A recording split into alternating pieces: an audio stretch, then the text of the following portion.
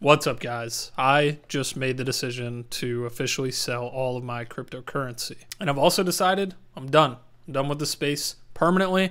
I will not be investing in cryptocurrency from here on out. Since November 2021, when Bitcoin peaked at a price of $68,000 per Bitcoin, the price has been slowly declining. As of making this video, the price of Bitcoin is currently $16,000. And of course, with the decline of Bitcoin, that comes with the decline of the entire crypto market. Now, I do know the crypto market as a whole has been through insane dips as big as 50% plus, and will recover to reach new highs. But what the crypto market hasn't seen yet is a recession. And with the economic uncertainty in the world, and as we head into a recession, I do not feel safe keeping my money in a speculative asset class. But still, this isn't even the entire reason I'm getting out of crypto, right? And if you're involved in cryptocurrencies, a lot of people that watch my channel are, you probably know where this video is going. Over the past few days, a lot of details have come to light exposing bad faith acting in the crypto space. And since a lot of people that watch my channel are involved in crypto, whether you're a software engineer in the Web3 space or you're an investor in cryptocurrencies or NFTs,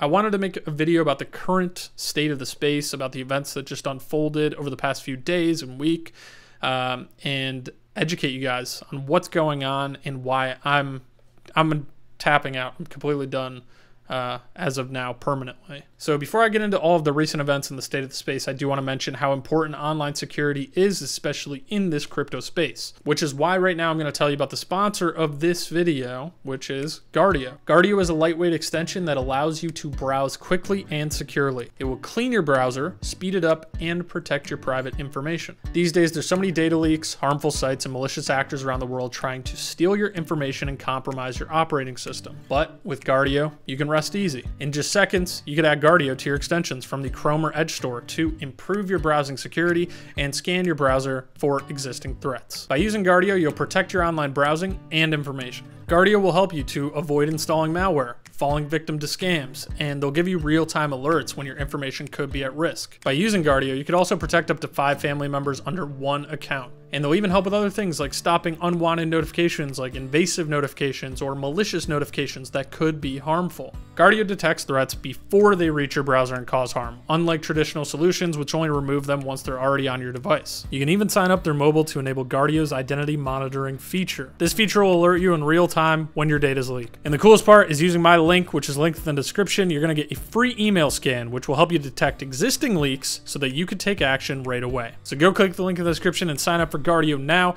to help you protect your information and online browsing security. Okay, now we get to the madness that is going on right now. So you guys might have seen all this stuff on Twitter going crazy. If you haven't, I'm here to educate you right now, but this stuff is insane. I didn't even believe it was real at first, but yes, this stuff is real. So first of all, there's this crypto exchange called FTX, and this was the 3rd largest crypto exchange in the world. Keyword was. If you don't know what a crypto exchange is, think about like Coinbase or Binance. It's somewhere that you can go to trade digital assets or cryptocurrencies and where you can keep your investments. So FTX was the 3rd largest crypto exchange in the world, and it was ran by this guy, Sam Bankman-Fried. Now this guy, Sam Bankman-Fried, is this really well-respected guy. He's considered the most generous billionaire. And at the peak of crypto, his net worth was $26 billion. The guy you see next to me is the most generous billionaire in the world. And I found him. Hi, my name is Sam, and this is my story.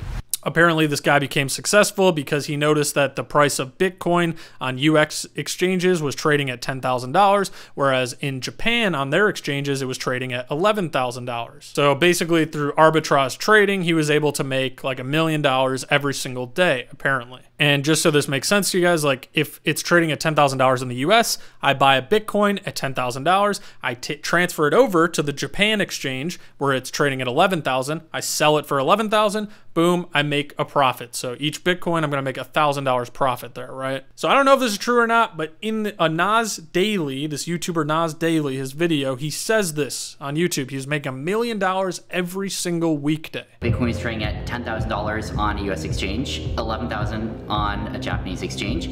You take $10 million, you buy at $10,000, you sell at $11,000, you make $1 million, and we were able to do that every weekday. And in the same video, he says his whole reason for wanting to become rich in the first place was so that he could give all of the money away to charity. So his goal was to basically make all this money, and he wanted to choose what he thought was going to be the most impactful change in a positive way on the world. He would choose which causes were going to make the most impact. And so he's supposedly making $1 million every weekday, and he makes, you know, the third largest crypto exchange in the world, FTX. But it was the third largest crypto exchange of the world, and we say was because as of a few days ago, they filed for bankruptcy. So now, not only is there a ton of controversy and speculation around FTX, this crypto exchange, but also around this guy, Sam Bankman-Fried. So how did the third largest crypto exchange go bankrupt, especially when we have such a saint running it, right? This guy is supposed to be like the best guy ever. His goal as a human is to make as much money as possible just to give it away. Earn to give. And that's exactly what he's doing. Well, allegedly, he basically just tricked everybody. And it's insane to me that this guy was able to dupe so many powerful, successful people. You know, this isn't he tricked a few people, he tricked a ton of people. There's YouTubers you guys all probably look up to. A lot of the finance YouTubers and other YouTubers are promoting FTX, the exchange. He has pictures and videos with highly successful people and celebrities. He has celebrity endorsements and celebrity investors. What's up, guys? I'm here with my boy Sam from FTX. We're at Crypto Bahamas Conference. We're going to start the day. We're going to do some TikToks for you guys. And it's going to be an amazing day. We'll get started. We'll do a get ready with me. Sam, where you going, bro? So it's pretty scary this guy was able to trick so many people into thinking he was not only a genius, but the most generous billionaire. Now, what happened is about a week ago, FTX stopped processing withdrawals. So people that had their money on FTX, they're unable to withdraw it. And this confused a lot of people because this guy in charge, Sam Bankman-Fried, basically said they had the assets to process the withdrawals.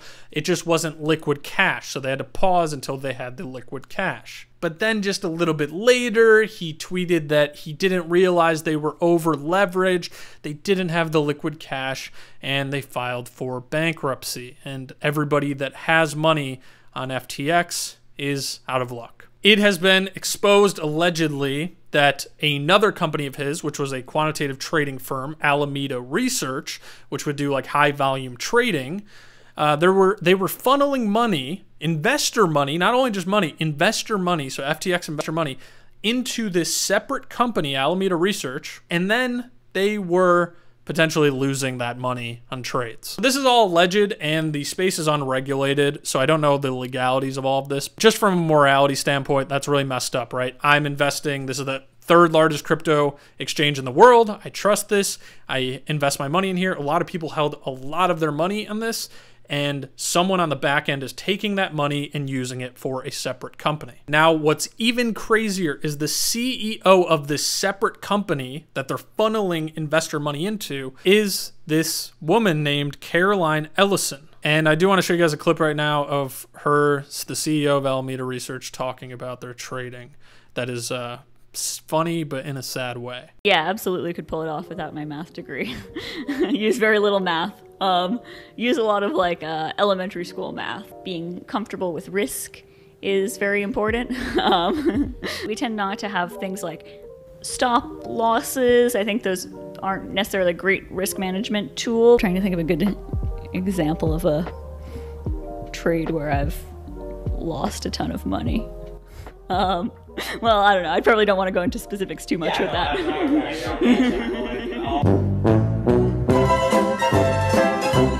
Okay, so quantitative research using elementary school math, that should have been a red flag. I guess we didn't pick up on at the time.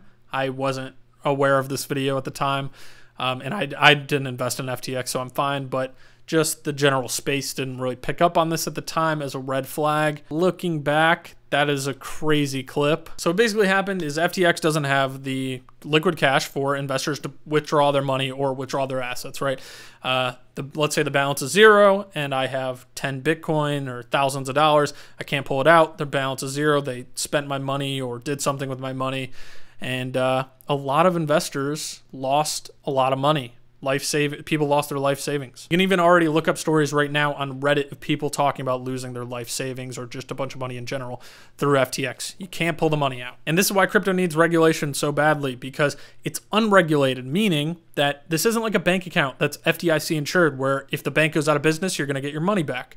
Or a stock brokerage where you're able to transfer your stocks and bonds if the stock brokerage goes out of business to another stock brokerage. If you had money on FTX, you are out of luck. Now, it can't possibly get any worse than this, but of course it does. Just after they stopped withdrawals, it was then reported that FTX was hacked for $600 million plus, possibly more. Another speculation, this is like allegedly not confirmed at all, that potentially maybe it was the FTX team involved in this somehow. I mean, there's a lot of lying going on. We don't really know what's going on right now. So we can't be sure about this. Maybe it was hacked, but it is very suspicious to say the least. In addition to that, BlockFi has also stopped withdrawals, which has also been endorsed by so many influencers and celebrities. There is speculation that BlockFi allegedly held a lot of their assets on FTX. I mean, the space is falling apart here right before our eyes. This is all unfolding on Twitter. And a big light is now just shining on the crypto space, and people are calling out things. People are calling out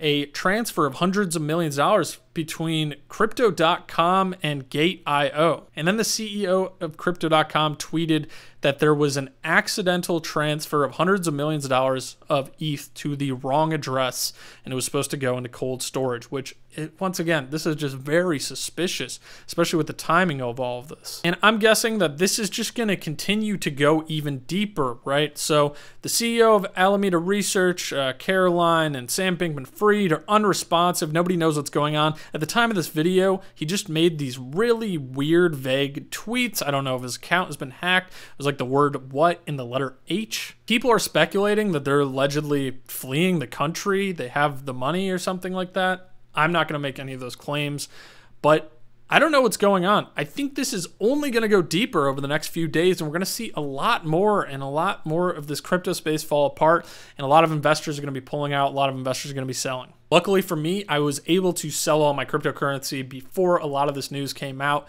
And I really feel bad for all of the investors that had their money on FTX. I mean, this was the third largest crypto exchange in the world. That's tons of people. And I read some of these stories, and it's really brutal to see how much money was lost and potentially stolen. So all in all, the Sam Bankman-Fried guy, while he may have been clever at the beginning and had ways of making a bunch of money, I just think it's insane in the crypto space over the past 2 years how many rug pulls we've seen, how many people taking advantage of other people. And a lot of people like to say that it shouldn't reflect on the space as a whole because there's some bad actors in the space. That doesn't reflect on everybody. But when you have a leader and somebody that was well respected, everybody was looking up to this guy, thought he was a genius. When he's running the third largest crypto exchange in the world and kind of tricking everybody, and something like this happens, that's just terrible. It's just a terrible indication for the future of the space, reflection of the space. I'm done with it. I've seen much more negativity than positivity over the years in this space. As far as blockchain technology, I think there's a lot of great applications, but for digital assets, I'm done permanently until regulation comes in and a lot of these issues have been addressed.